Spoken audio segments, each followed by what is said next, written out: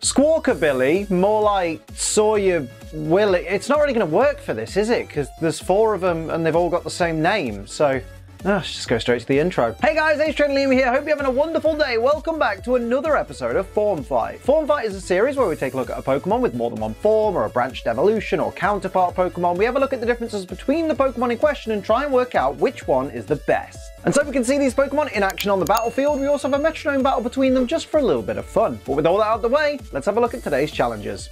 Today on Form Fight, we're going to be looking at the 4 forms of Squawkabilly, which are green plumage, blue plumage, yellow plumage, and white plumage. All 4 forms of Squawkabilly can be found in various locations across Paldea's east, west, and southern provinces, with green being the most common, followed by blue, then yellow, and with white being the rarest. But what makes these Squawkabilly forms so different? Let's take a look. According to the Pokédex, all 4 forms of Squawkabilly share the same height and weight, standing at 0.6 meters tall and weighing 2.4 kilograms. The Pokédex entry for green plumage Squawkabilly says these Pokemon prefer to live in cities. They form flocks based on the color of their feathers, and they fight over territory. Green feathered flocks hold the most sway. When they're out searching for food in the mornings and evenings, it gets very noisy. For blue plumage form, it reads the largest of their flocks can contain more than 50 individuals. They fly around towns and forests searching for food and making a racket. Blue feathered Squawkabilly view their green feathered counterparts as rivals, since the latter make up the largest, most powerful groups. As for yellow plumage, the Pokédex says these Squawkabilly are hot-headed, and their fighting style is vicious. They'll leap within reach of their foes to engage in close combat. The yellow Squawkabilly are especially fierce. They've been known to drive other bird Pokemon out of town. And finally, the Pokédex info for white plumage Squawkabilly reads this Pokemon dislikes being alone. It has a strong sense of community and survives by cooperating with allies. Though these Squawkabilly are the fewest in numbers, they have no trouble living in towns since they blend in with the white buildings.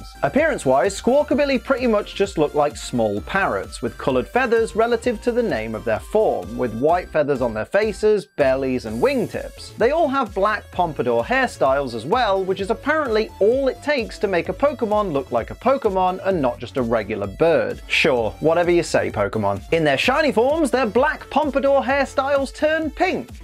And yes, that's literally it. Now let's have a look at the typing, weaknesses, and resistances of these Pokemon forms. All 4 forms of Squawkabilly share the same typing, being dual-type normal and flying Pokemon. This makes them all weak to rock, electric, and ice-type moves, resistant to bug and grass-type attacks, and completely immune to both ground and ghost-type moves. Now let's have a look at the stats and abilities of these supposedly different forms. Now, Kelsapries, all 4 forms of Squawkabilly share the same base stats, boasting decent speed and attack, less than average bulk, and garbage special attack. Now, if we want to be positive about things, they are technically ever so slightly bulkier and faster than Chatot. But in a region where both Staraptor and Braviary live, there really is no point using a Squawkabilly. All forms of Squawkabilly share the same primary and secondary abilities, with the primary being Intimidate, which lowers the attack stat of all opponents on the field by 1 stage each time Squawkabilly switches onto the field. This, as I always point out, is a fantastic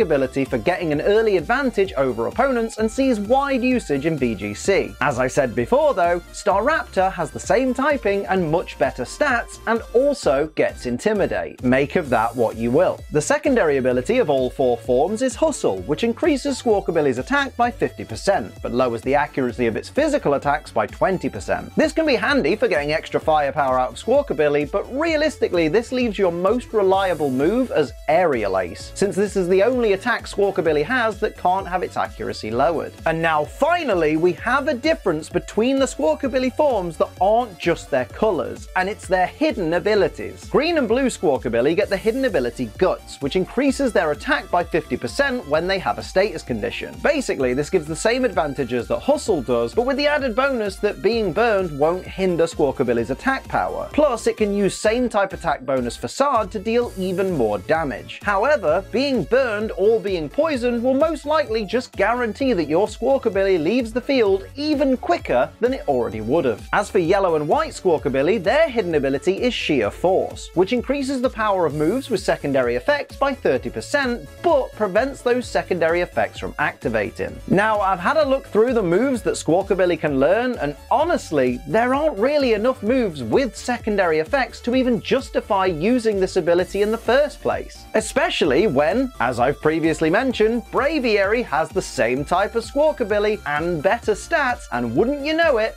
also gets Sheer Force. Now it's time for me to decide which of these 4 forms of Squawkabilly I prefer, and it's not really much of a competition because I don't really want to use the Pokemon that much anyway, so I'll go with the blue one because blue's my favorite color and I guess it gets the better hidden ability. Sort of. But really, there isn't much of a contest here because it's just, do you prefer Guts or do you prefer Sheer Force on a Pokemon that has no business using Sheer Force? Just pick your favorite color, basically, isn't it? But of course, it's not just up to me to decide which is my favorite, it's up to you guys to decide which is your favorite. But before we do that, we want to see these Pokemon in action on the battlefield doing moves that they should never ever be able to learn. It's time for the Metronome battle. Right after this message from our lovely sponsor. Oh my lord, can you believe it? As always, we're sponsored by G Fuel! G Fuel is a wonderful energy formula with barely any calories, 0 sugar, and a whole heap of wonderful flavors like the lovely Tekken-inspired Rage Drive that I'm drinking today. It's a straight-up cantaloupe flavor, and oh my god, this is really, really tasty. It's so refreshing. I'm already in love with this flavor. And the best part is you can use code ACE to save 20% off your G Fuel order, and it helps support us. So thank you very much. Oh, that is absolutely wonderful. Go get yourself some Rage Drive G Fuel or any of the wonderful flavors over at gfuel.com. Just remember to use code ACE at checkout to save 20% off your order, 30% off most energy tubs at the moment, and 30% off most starter packs at the moment. So great times all round. Remember though, G Fuel is for over 18s only because it contains caffeine, and children don't need to be anywhere near caffeine. They're annoying enough as it is, and because it contains caffeine, drink it responsibly. Don't be a dickhead, dickhead. Now, one last thing before we get into the Metronome battle, let me just remind you guys, these Pokemon all have max IVs in all stats, 0 EVs in all stats. They're holding Leper Berries just in case they run out of Metronome, but I don't think that's going to happen today, so I'm not too worried. They've all got their hidden abilities, because that's literally the only difference in these Pokemon, so that's all they really have going. In fact, they have the same typing and the same base stats, so literally the only thing that gives them any advantage or disadvantage is their hidden abilities. Everything else is all up to the Metronome. Let's go.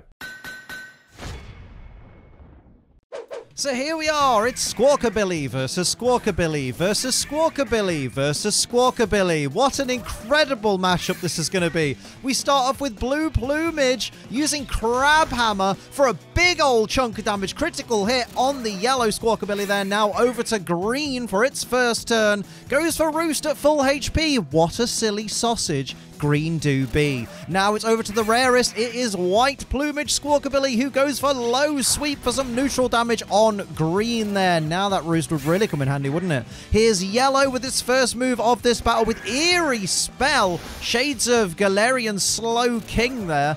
Decent chunk of damage there to the green Squawkabilly, and now we get Seed Bomb from the white for not very effective damage onto the blue there, and now over to green to see if it can actually use something useful in this battle. Goes for Meteor Beam. It's going to raise its special attack by 1 stage this turn and then go for a big rock type move on the next turn. That's going to be a very, very dangerous turn. Here comes yellow Squawkabilly, who's going to go for Stone Axe for super effective damage on green. No Meteor Beam next turn. Green is out of there, mate. Good lord, that was a great play there by yellow Squawkabilly. Probably the target of that Meteor Beam, let's be honest. Here's Terra Blast from blue Squawkabilly onto the yellow, but yellow hangs on at 1 hit point. Over to blue to start the next turn, apparently. So blue is going to go for Ice Spinner, which is super effective on the yellow Squawkabilly there, and down goes yellow just like that.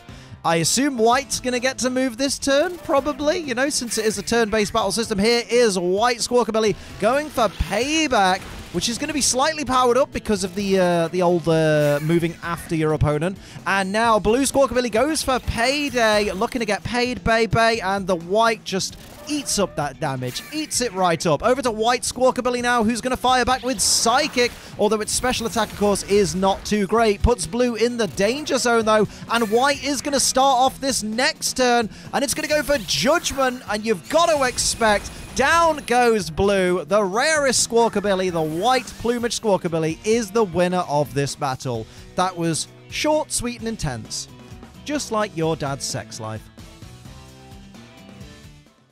So you've heard what I've got to say, you've seen these Pokemon on the battlefield, now it's time for you to make your decision. Which of the 4 forms of Squawkabilly is your favourite? Is it Blue Plumage, Green Plumage, Yellow Plumage, or White Plumage? Let me know down in the comments and explain to everybody why your pick is the absolute best. Good luck justifying this one. And if you're a channel member, don't forget to go and vote on the community tab. There'll be a poll up basically deciding what will be the next form fight, and you can vote on it if you're a member. And on the topic of members, just before the video ends, let's say a lovely thank you to our wonderful Ace Trainer Ultra XL members, who are Bro Metapod, Purple Dragonair, Sin City Yeti, Mumbai Cobra, Gear Overlord, Toy Bonnie, TJ the Nerd, Night Angel, Lucas Gates, Kingly Gamer YT, and Viridian Folk. Thank you all so much for your massive support on this channel.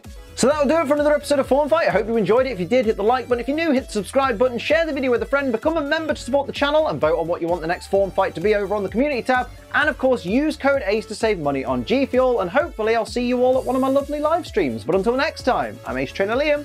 Keep on training.